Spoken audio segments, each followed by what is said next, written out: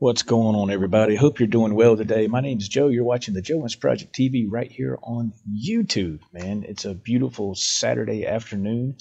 It's about 5 p.m., I would say. Anyway, I wanted to get on here and just touch on this subject that was talked about last night on Stafford's music studio. I absolutely love this hangout. I don't go to bars.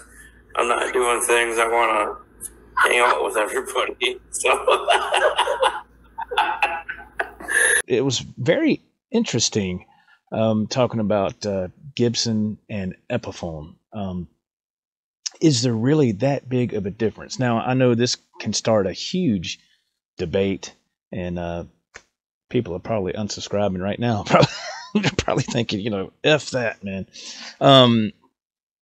But is there really that big of a difference, or let me know in the comments what you think. I mean, I have 4 Epiphones myself. I believe they play fantastically, man.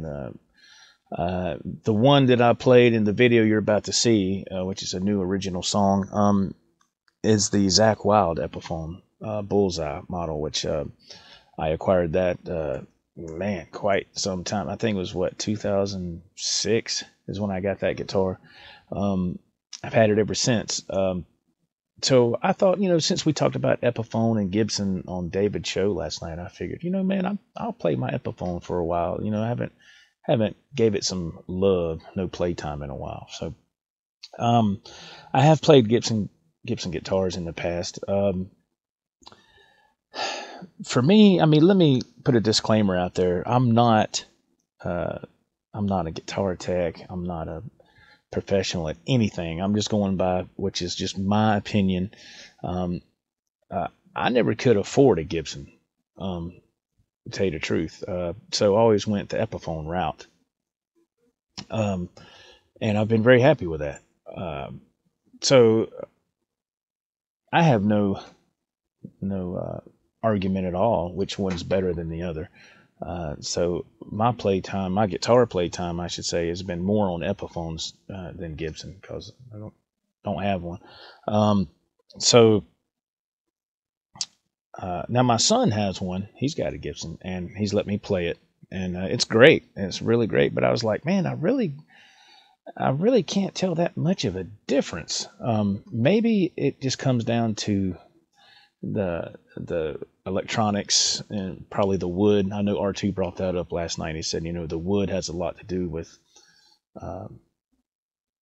the more higher price guitars, I guess you could say.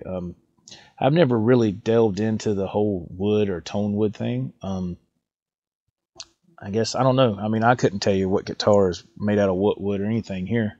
I have no idea. I guess because I've just never really cared to get into that pool of that.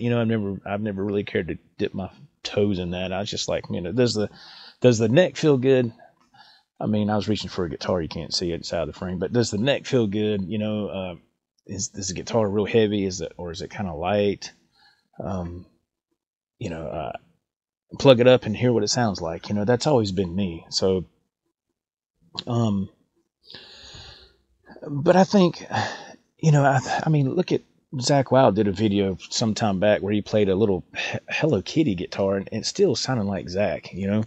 I'm sure it wasn't the best quality of instrument, but it was still Zakk, man, and he still tore it up because he knows how to play.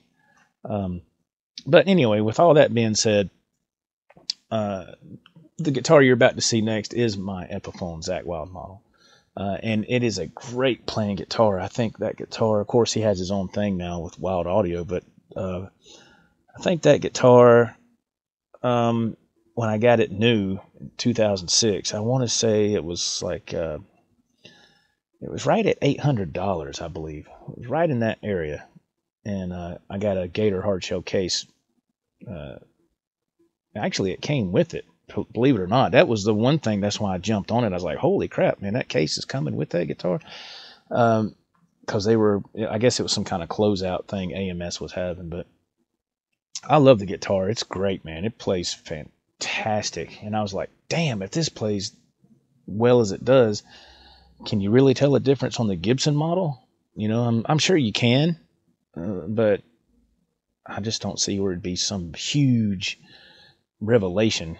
You know, I could be wrong, man. Let me know what you think in the comments. You know, so anyway, here comes this new original song that was played on the Epiphone Zakk Wylde model. I hope you enjoy it. Thank you for watching. Thanks for stopping by. And until next time, my name is Joe, and we'll see you next time. Bye-bye.